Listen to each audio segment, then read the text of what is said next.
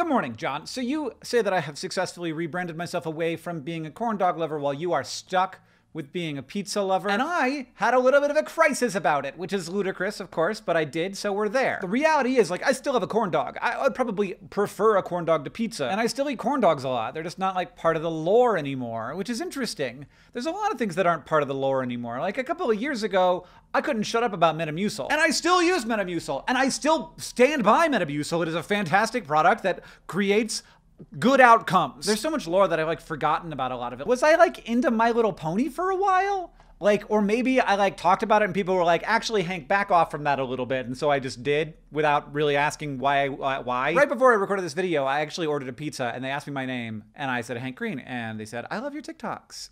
And so I asked if I could record them. Here it is. What do you know about me from my TikToks? That you are an intelligent, well-spoken person who brings up topics that are very interesting. Good. And it's a nice educational break in my TikTok reel. So that's one conception of who I am. They didn't know about all like the pelican stuff or the bean stuff or the don't eat stuff. And I am on the pelican train a lot on TikTok, but like they're not the most successful TikToks. So that person didn't encounter them. My affinity for pelicans is like not a thing anywhere else. I don't talk about pelicans on Twitter that much, a little bit. Now this raises a question, and people ask me this question sometimes. Is it weird that like you are a different person in different places? And no.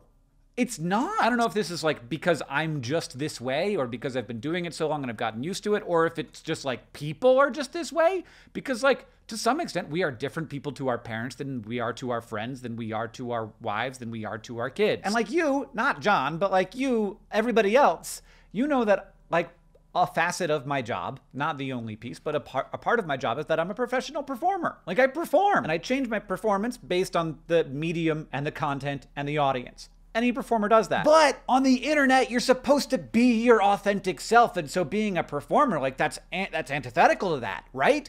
Except no, it's not. Because you watched me become a professional performer. Like if you've seen all the Vlogbrothers videos, and let's be honest, you haven't. I have. You know I didn't start out a professional performer, right? Like go back and watch 2007 videos, not professional caliber. But also, none of these people aren't me. And the more I act away on the internet, the more I actually am that way. This isn't even a surprise to me anymore.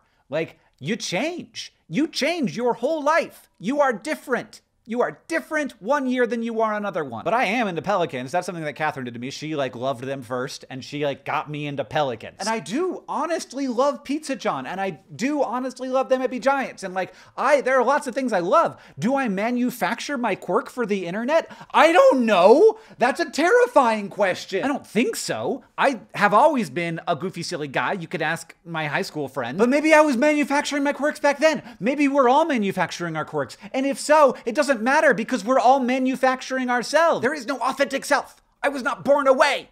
I have created this person that I am. So, to consolidate the crisis, I am a professional internet creator, performer, personality, and thus I am supposed to be authentically myself.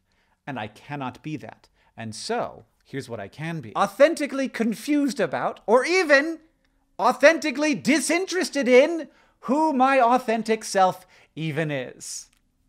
John, I'll see you on Tuesday. Am I a bit much? No one ever says that to me, but I think I might be a bit much. Like, I think if I met me, I'd be like, that guy's a bit much.